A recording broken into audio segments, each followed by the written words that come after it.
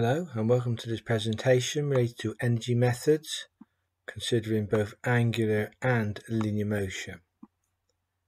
In this presentation, we're just going to outline in detail one question related to the application of hoists.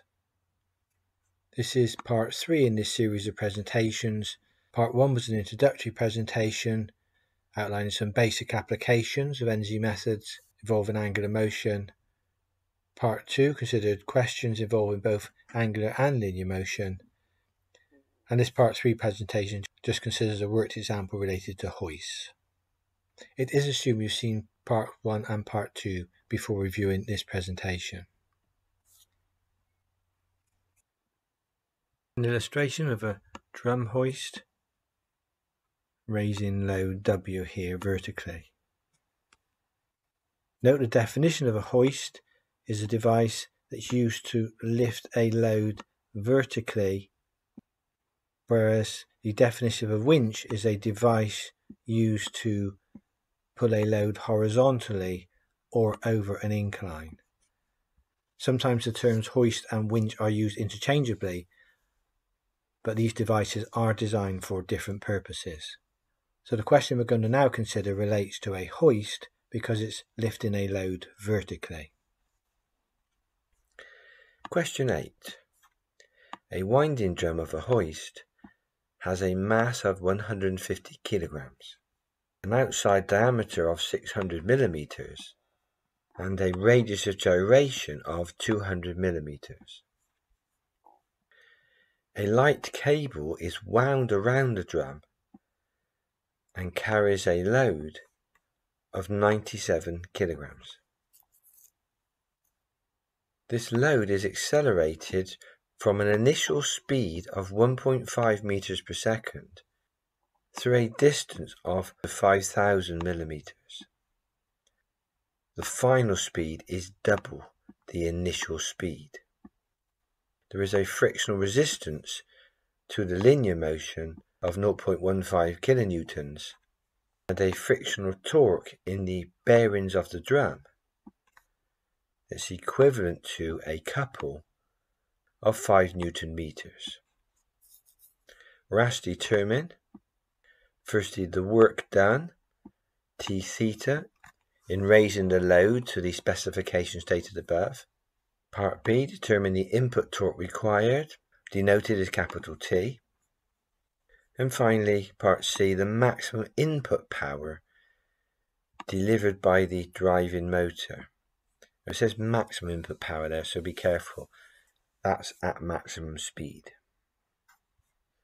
The answers to Part A, B and C of Question 8 are shown in the bracket. I would encourage you to stop the presentation and sketch this hoist configuration and extract appropriate information from the question. Be very careful with the units as stated in the question. Some will need conversions. I'll show you a diagram of the hoist arrangements on the following slide. Question 8 continued. On the right hand side I've shown a diagram of the hoist. Shows the load being raised, shows the initial velocity u and the final velocity v, and the vertical distance travelled is labelled as s here.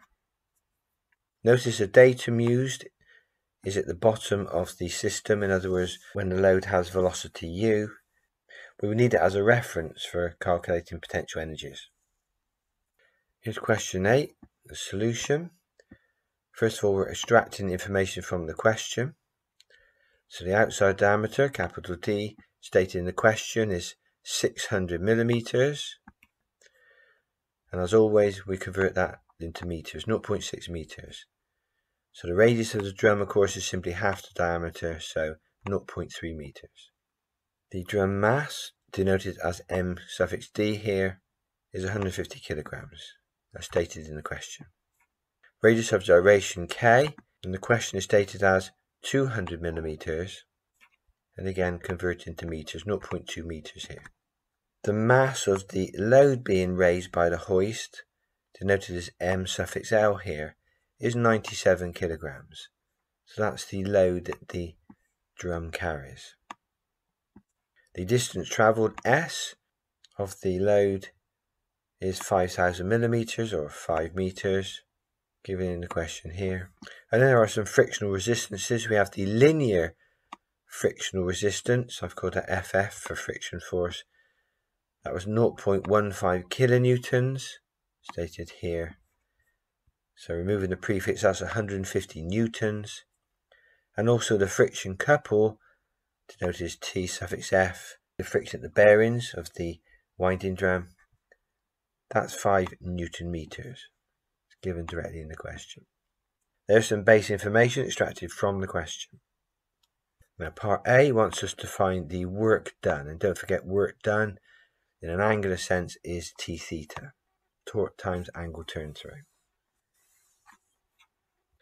So question 8, the solution continued. Let's now apply the principle of conservation of energy to this problem.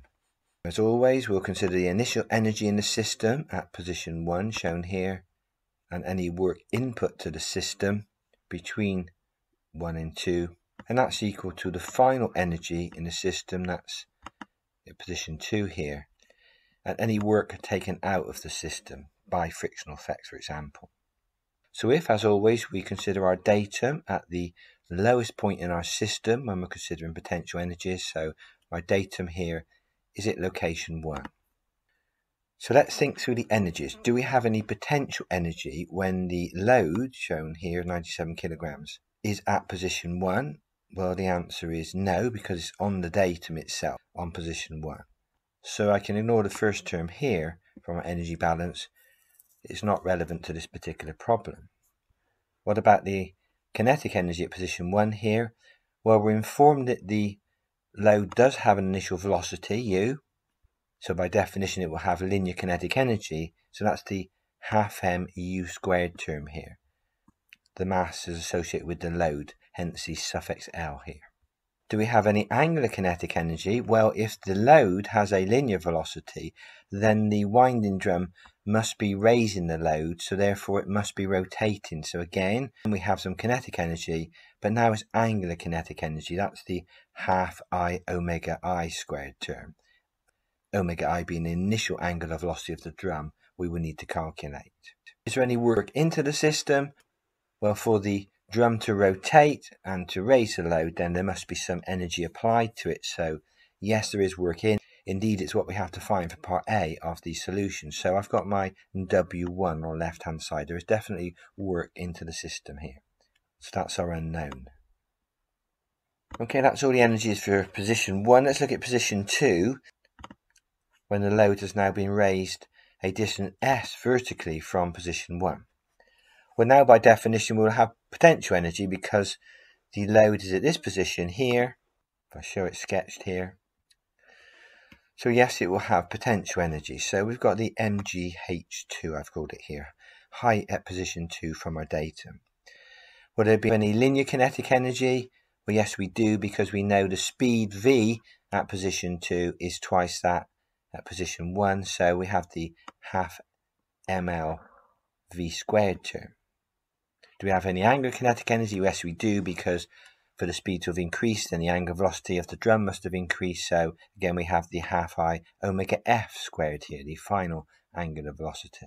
Do we have any friction out of the system? Well, in this case, we do. We have two forms of friction out. We have the bearing friction at the drum, so that will be causing work out of the system because the friction will heat up the bearings and that will be dissipated into the atmosphere. So I have a TF theta, TF being the friction couple given in the question, and theta is the angle turn through by the winding drum, which we'll need to find. We definitely have that work out of the system here.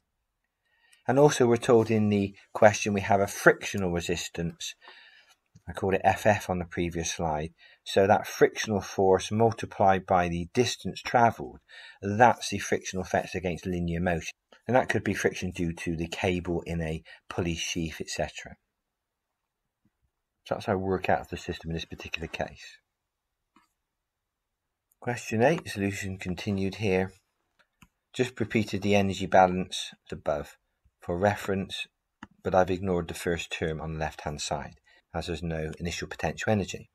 So thinking of the information we need, do we have the mass of the load? We do, it's given in the question. Do we have the initial velocity of the load? Yes, that's given in the question. Do we have the moment of inertia? I? Well, explicitly we don't, but we can find the I from the mk squared term here, where m is the mass of the winding drum, which we are given, and k is the radius gyration, which again we are given. So we will be able to find the I. Do we have the initial angular velocity?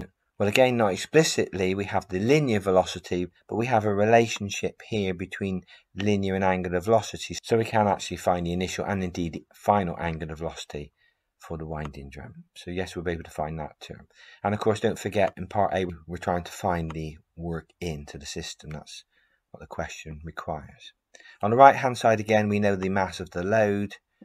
We always know gravitational acceleration. We know the height, h2, it's actually labelled as s on the previous slide. That's a vertical distance travel, we know that, so we can find that term. And again, we've got the mass of the load, we've got the final velocity of the load, it's double the initial velocity. We have the I, we can find the final angular velocity. And as far as the work out the systems through the friction effects, we have the frictional torque given in the question. We need to find the angle turn through. But again, we have an equation for that here. So that shouldn't be a problem. We have this linear distance travelled. We have the radius of the drum. So we'll be able to find the theta. And we have the frictional force and we have the linear distance travelled. Just notice in this particular case that h2 will be the same as the s term. They're the same term. The vertical height travelled, h2, in the potential energy term is actually the same as the S value shown in the work out the system, the linear friction term here. So that's a question of determining the values we don't currently know from the appropriate equation, and then solving the energy balance to find the work into the system W1. So question 8, solution continued. So now we have to calculate the various angular velocities we need to know to solve the problem. We know that the initial linear velocity is 1.5 meters per second, that's given in the question. We know the final linear velocity is twice the initial linear velocity, so that's 3 meters per second, given in the question. So to find the initial drum angular velocity, omega I, I've labelled it here, that's simply the initial linear velocity divided by the radius of the drum. So 1.5 meters per second divided by the radius, 0.3 meters. So that's 5 radians per second for the initial angular velocity of the drum. And we can find the final angular velocity of the drum, labelled as omega f here. That's simply going to be twice the initial angular velocity, so that's 10 radians per second here. To calculate the moment of inertia of the drum I, from the formula I is equal to the mass of the drum multiplied by the drum's radius of gyration squared. We know the mass of the drum in the question, it's 150 kilograms, that was stated in the question. The radius of gyration is 0.2 meters, given in the question, so 0.2 squared here. So the moment of inertia of the drum is 6 kilogram meters squared. To find the angle turned through by the winding drum, labelled at theta, from radian measure we know that S is equal to R theta. S is the linear distance travelled by the load vertically. So rearranging, angle theta is S divided by the R, which is the radius of the drum again. So the height travelled is 5 meters, and the radius of the drum again is 0.3 meters. So 16 2/3 radians is the angle turned through. Purely for reference here, I've put it in terms of revolutions. It's actually 2.6526 revolutions, but that's just for reference, really. It's the theta value in radians we need in the calculation. So now we can return to our energy balance and solve for the work into the system. So question 8, solution continued. So here's the energy balance again. The initial energy and the work into the system, shown here, is equal to the final energy plus the work out of the system, shown here. And all that's happened on the next line, simply subtracted these two terms here from both sides of the equation. So that leaves me then with the work into the system as the subject on the left hand side. On the next line, I've just factorized certain terms. This is my final linear kinetic energy, and this is my initial linear kinetic energy. So I just factorized here and brought those two terms together. And I've done the same for the next term. This is the final angular kinetic energy of the drum. This is the initial angular kinetic energy of the drum. So again, I factorised on those two terms here. I'll let you evaluate the solution here. You should find that the work into the system around 6,143.6 Newton meters or 6.144 kilojoules. Question 8, the solution continued here. So in part B, we're asked to calculate the input torque, T. So if we know the work done, W1 from part A, that's equal to the torque applied to the winding drum here, which assume constant, theta. Simply rearranging the equation for the torque, that's the work divided by angle theta. Inserting the values from the previous slide, this is the work done divided by the angle turned through in radians. So it evaluates to approximately 369 Newton meters. And finally part C, to calculate the maximum power, call it P max here, that relates to the maximum angular velocity. So P max is equal to the torque multiplied by the maximum angular velocity, omega f, we calculated previously. So simply inserting the values for torque using 369 Newton meters here, and the final angular velocity of the drum was 10 radians per second. So P max evaluates to approximately 3.69 kilowatts. And finally, I'll leave you with a few tutorial questions extracted from our worksheet. This is question 9. I'll let you read the question at your own pace, but in this case we first of all have to find the distance travelled by the load that's being raised here in a given time, so that will be a Newton's equation of motion. Part B, we have to find the number of revolutions that's turned through by the winding drum in this case. Part C is the work done, the work input to the system. Part D is the input torque required, which you can find when we know the work done and the angle turned through. And finally, part E, the average power. Notice the hint there to use the average omega value. The answers are shown in the bracket. I'd encourage you to stop the presentation and attempt question 9, but you may find referring to this slide in literally ticking off information that you're given in the question. Apply the principle of conservation of energy, and I've shown the full energy balance here related to question 8, just for reference really. And then decide what you need to find from the various equations we've been using. And finally, I've chosen question 11 from our worksheet. I'll let you read this at your own pace, and the answers are shown in the bracket here.